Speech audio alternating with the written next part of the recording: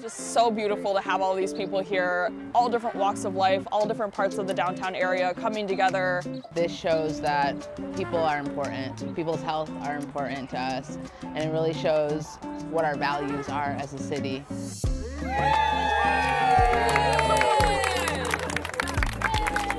DGRI, they did a survey asking people, what they wanted. Overarching, a lot of folks saying that they're having issues accessing healthy food. We decided we wanted to do a community garden. This was all started with an empty parking lot, and now it's something magnificent to behold. Oh my gosh, I am so excited. I live in a condo right downtown, and I haven't had a place to garden. Food justice is so important because everybody needs to eat. It's a human right to have access to food.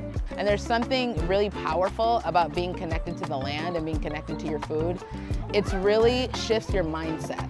I think it's like in the name, I mean, we're here as a community coming together to grow something.